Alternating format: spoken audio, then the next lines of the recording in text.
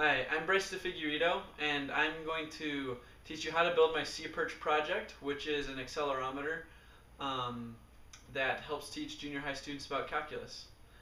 So what you need is you need your accelerometer chip, and this is a 3-axis accelerometer on a breakout board.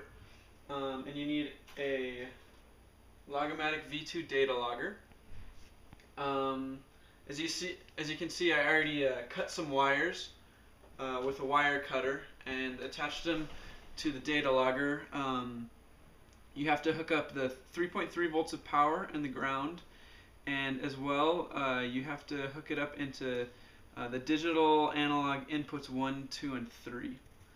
And those are then hooked up to the X, Y, and Z pins of the accelerometer, and as well you hook up the positive and negative power for the accelerometer to the 3.3 volts and the ground on this.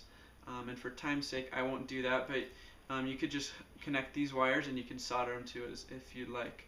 You then hook up the battery to the data logger, and that supplies power not only to the data logger but to the accelerometer as well. You wrap that entire thing in just a paper towel, and this is just to secure it in place and keep it dry, just in case anything happens.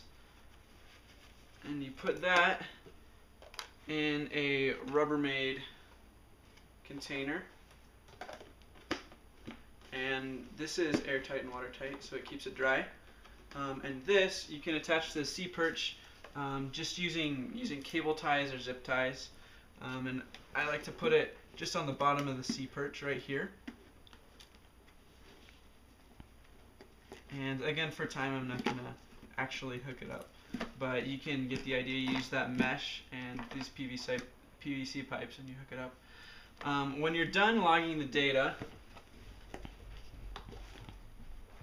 you take your data logger, and you can either use the micro SD card or the USB cable that comes with the data logger.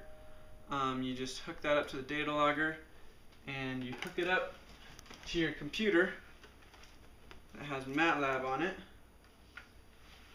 You just plug it into the USB port, and then you take the file off of the data logger and you drag it in, and you just open it up in Excel. This is just a text document open in Excel, and here you have to input your times just in increments of whatever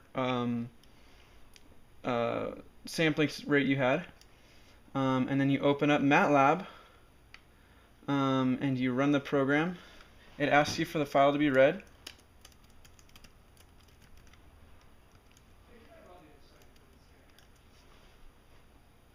And it comes up with the graphs of the data that you gave it, with the speed and the distance.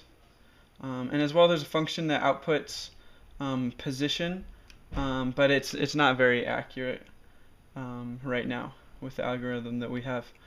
And then there's an accompanying PowerPoint that we made that a BYU student could use to teach the junior high kids about calculus, and it just goes through what a derivative is, what an integral is, and how acceleration, velocity, and position are all related to each other. And they could go through this before or after they log the data and just teach the kids what's going on and how we can get this in very simple terms without doing any real calculations. So that's my SeaPerch project, my accelerometer project.